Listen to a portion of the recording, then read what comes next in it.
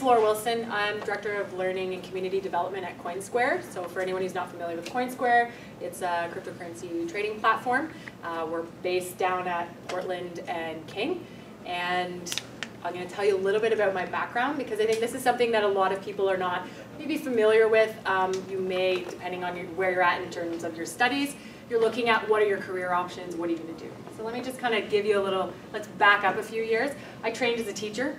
I went to school, I studied geography, glacial geomorphology, and education, which is a very bizarre kind of combination. So when I graduated, I had about $60,000 worth of debt, which I'm sure many students can appreciate, and I knew that I needed to have a job immediately. So I took a post in England, and I moved to England immediately after graduating, and I taught there in a secondary school.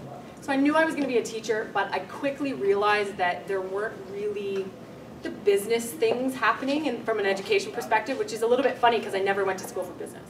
So what I ended up doing was I came back to Canada.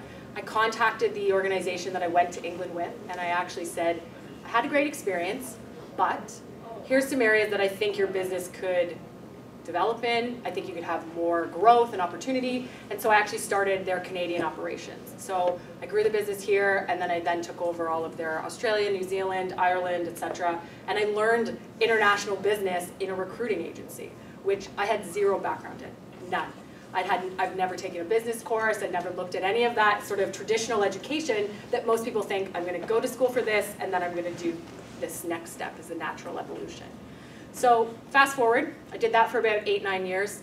And last year, in the springtime, as you're scrolling through Facebook and LinkedIn, as you do, I noticed something, some clickbait that said, is your job about to be disrupted?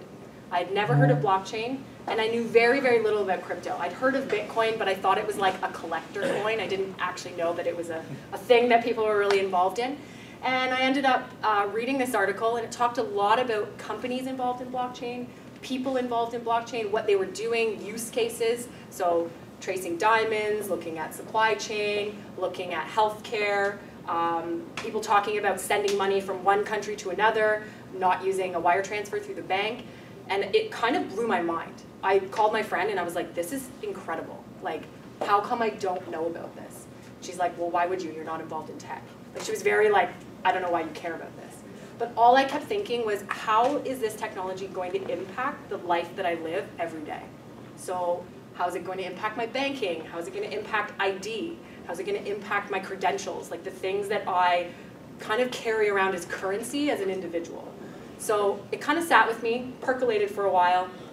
And then I'm sure people in this room have heard, when you learn about blockchain, you really are like drinking from a fire hose. There's so much information. You're constantly overwhelmed. You've got articles and Twitter and like YouTube and events, tons and tons of events and meetups. How are you supposed to figure out, what can I do with this to actually impact my career or my progression or my development? And that's sort of where I was at. So I felt a bit like paralyzed because there was so much information, and I was literally writing down names of languages that people coded in, thinking, I'm gonna have to learn how to code. I can't get into this space because I have no background in tech.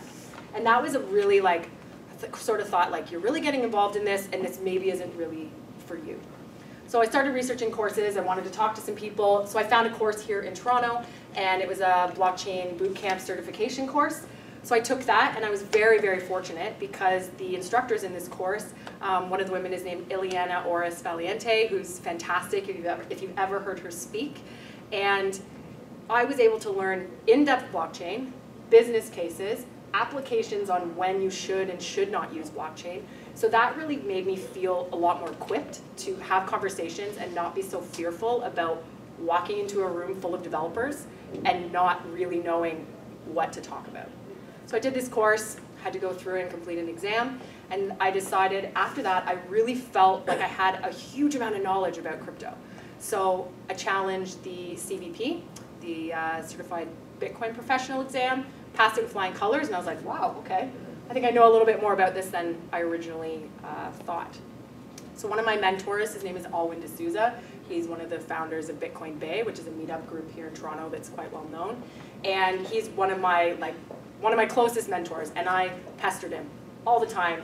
help me figure out what's a hard fork, what's a soft fork, what happens if I lose my private key. All of these components that have to do with blockchain that, truthfully, 6 months before that were completely over my head.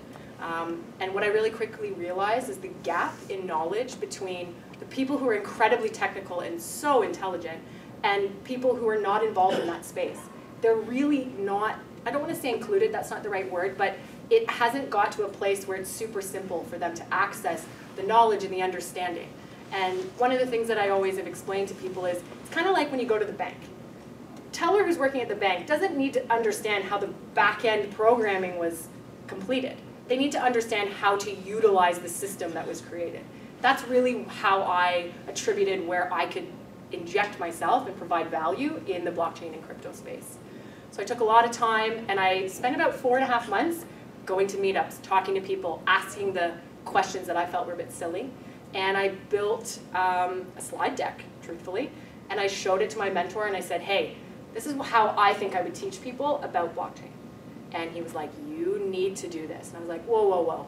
Imposter syndrome, I don't have enough knowledge to be teaching other people about this. And he was like, you do. So I went to a meetup. He asked me to stand up. I said no. I had my pint. I enjoyed myself, listened to everyone speak. And then he introduced me. He just pushed me up there, and I did like a value transfer. So I actually had people learn how to set up a wallet, how to transfer crypto from one person to the next. And I was recruited from a headhunter working at Coinsquare based on that specific scenario, where I was teaching other people, even though I felt like perhaps I don't have all the technical knowledge, I don't have all the answers, but I do know how to use this. So that's kind of how I ended up at Coinsquare, and I think that's the one thing that was really important to me is that they came to me and said, we want you to work here, what value can you bring us? So then I had to go back and look at my career and think to myself, right, what are the things that I'm really interested in? Not necessarily what am I just good at. I know that I'm good at all of these, list of things that I'd done in education, and I was really passionate about them, but what did I actually want to do? So I started looking at job descriptions online, just random job descriptions. Hey, I heard about this one time, and I've looked at like strategic growth, and I've looked at like operations, and all these different areas of business. What am I interested in? And I literally printed them out, and I cut them up, and I created what I thought was necessary in order to bridge the gap for people to understand about blockchain and about crypto and how it actually impacts their life. Not just where's the industry at, because the industry is something that's constantly evolving, and it's constantly maturing. And for anyone who's kind of been involved in blockchain for a while, you can see how much it changes and how quickly it changes. So last year was really the year of like all these altcoins and all these ICOs and all these projects and all these things that were happening. And now the dialogue, while that still exists, you're seeing a lot more conversation around regulation, which I'm sure Amber will grace us with some knowledge later, but also the interoperability piece. So if we have thousands and thousands of different types of coins, at what point do we need to look at what's the utility of us utilizing those, what's the utility of us using those coins? And I don't want to own 200 different coins in order to operate my life. So I'm going to give you an example. When I was, the job that I had previously was actually recruiting teachers to work overseas. So if you're going to move to a foreign country, if anyone here has ever moved abroad, you know you need to have copies of your ID, you need to have visas, you need to have proof of your education, and sometimes those have to be notarized copies. You also need to set yourself up financially. So you've got to go from this country to that country. Are you going to carry like a wad of cash in your pocket so when you land you have it? Or are you going to withdraw everything and hope there's a bank nearby? How are you going to pay for your first and last month's rent? What are all of these like life things that are really impacting your relocation? So this was something that I sorted for 1,500 people a year for 10 years. So this is a very significant industry that exists. And as soon as I heard about blockchain, I thought to myself, there are so many ways that some of these challenges can be solved by this technology. So those were the kinds of areas that I looked at. How can I implement myself into this space, and where can I provide value? So the role that I currently have at Coinsquare is looking at internal learning, external learning. So what do people need to learn about this? But also, what are the processes internally? What are we doing so that when people interact with us, they have a positive experience, that we're able to look at efficiency, and we're able to look at kind of the growth and the strategy pieces. If I gave someone my job spec right now, I can guarantee they would not be able to guess that I went to university for glacial geomorphology, biology, and education. Maybe the education piece, but not so much these really specialized classes that I have.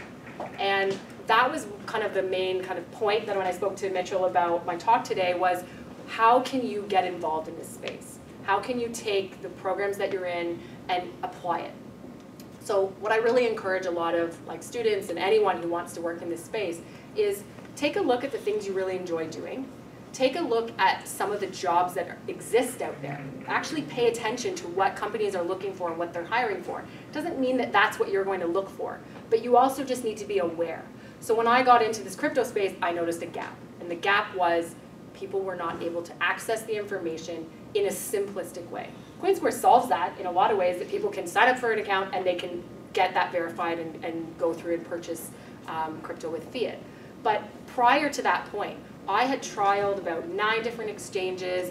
I played with paper wallets and public-private keys and Trezors and ledgers and all these various types of technology because I had to figure out what I wanted to contribute. Where's the value that I provide in this emerging industry? So that's what I would really kind of push everyone in this room who's thinking, okay, well, how do I apply finance or how do I apply accounting? All of the businesses that operate in the blockchain space, they still have traditional fundamental business. They still have things that are required. They still need accountants, and they still need to have the legal department, and they still need to have all of these things accounted for. The technology that blockchain brings may change some of the ways those things happen, but fundamentally the businesses still need to operate. They still need to have compliance departments, and they still need to have all of these other functions. So I guess the final kind of point that I'll leave you with is, I like to say old world bridges to new world. What does that look like? So traditional education, I know many of the students from this room are in finance, accounting, marketing. Is that correct for the most part? So if that's the background that you come from, how are those industries being disrupted by blockchain? A very quick Google search will give you some of the use cases that are being looked at. And I think that is probably the biggest piece of advice that I could give to students in this space. And also, what in the finance world? So for example, and I'm gonna give a shameless plug here, but last week, Coinsquare launched 2 ETFs. And so these ETFs, they were not crypto ETFs, but they're ETFs based in technology. So you're bridging the old world with the new world, and it was done using AI, machine learning, to actually search databases looking for patents related to blockchain. That still requires the same skills that exist today, but it's using technology in a different way. And I think that's really important that people understand. So I'm gonna kind of leave us at that point for now, but are there any questions or anything anyone was kind of thinking while I was speaking? Steve? What was your biggest challenge that you found? Even after you kind of knew that you were not 100% on the technology or the knowledge about blockchain, what were some of the challenges you found when you joined Coinsquare just through the process? I think some of it was I didn't realize that the skills that I already had were so applicable in a new industry. I always thought, and I was always taught as a young person, you learn this thing and you apply it to the job. And it was very transactional. And when I went to Coinsquare, I knew how to build a business. I knew how to deal with currencies in multiple countries. I knew about regulations and immigration and all these things. I never thought that the knowledge of those things would be so applicable to a completely new industry. So I doubted myself in the sense that I wasn't sure, are people going to take me seriously because I don't have a tech background? And then within a few days of getting there, I was like, wow, I know I can do so much and I can have such an impact in a new industry. And that was very energizing. But the lead up to that, the transition of this is a thing I know, this is what I understand, and I've done this business for 10 years, and now I'm going to move into a whole new world that people are warning me about, and people are saying crypto's this and blockchain's that. But as soon as I got there, I felt a million times better because I could see where my value was. And I was saying to Saad here that my header on my LinkedIn is strive to be not a success, but strive to be of value. So how do you provide value? And I think that was what I realized is where my value was. Any other questions? Do you have friends or family members that look at the way that your path hasn't been linear and ask questions like, why aren't you a geologist? Absolutely. And what do you tell them? So my grandmother, still to this day, cannot understand why I'm not a teacher. She's like, so one day you're going to go back to teaching and get your career on track. And I'm like, she's so old school. She can't really comprehend the fact that the world has changed so much. Like, she doesn't use online banking because she's very paranoid about like someone having access. So usually what I try to do is I try to build a bit of a picture as to how the world used to be, where we are now, and where the world is going. So like the examples I gave you with, if I could have my qualifications from university put on a blockchain and I can move to the other side of the world and be able to show that and prove and not have to take copies of my degrees. Because when I moved to England, I took them out of the frame, I photocopied them in color, I had them notarized, and I took them with me on a plane. Like, it just seems so ludicrous to have to do that. And the same thing with the money. I literally had money in my bag, money in my pocket, here, there, and everywhere, because I didn't have a bank account when I got there. So how do I pay for my rent? How do I do all these things? And when I first got introduced to the crypto side of things, I was like, oh my gosh, I could like take it from here and go there. And there's lots of compliance issues related to that. But it's something for me that I thought, wow, the potential in this is pretty fantastic. So to answer your question, I usually try to give them a bit of like a linear kind of history timeline so that they can understand an application to them directly. Because I definitely get a lot of questions. To this day, I still do. But I feel pretty good about the decisions and the path that I have decided to take. So, any other? What's Coinsquare doing today with regards to ID? So you said you want to go somewhere else and have all your qualifications with you.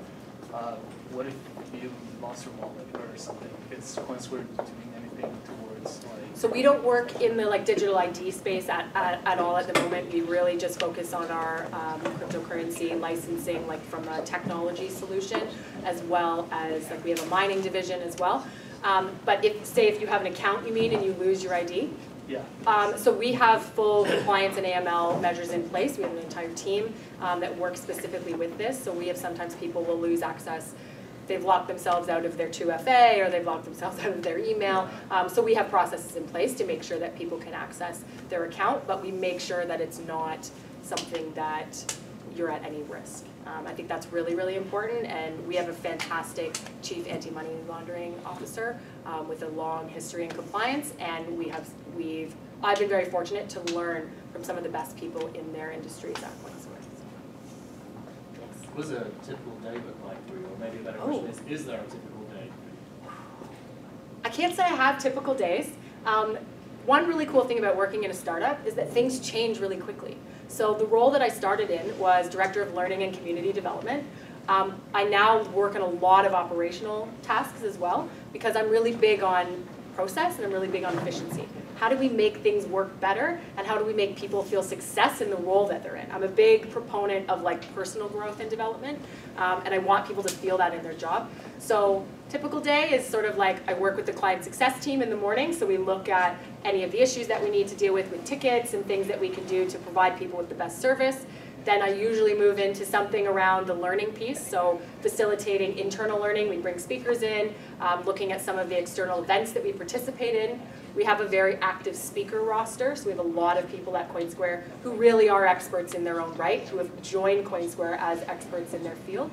And so I'm responsible for making sure that that media side of things and whoever they're speaking to and involved with, all of that's coordinated. And then usually my afternoon deals with process, operations, and strategic growth. So I work with our data team and our marketing team to make sure that the decisions that we're making are based on data and that we're looking at the best opportunities for growth in our industry. Any other questions?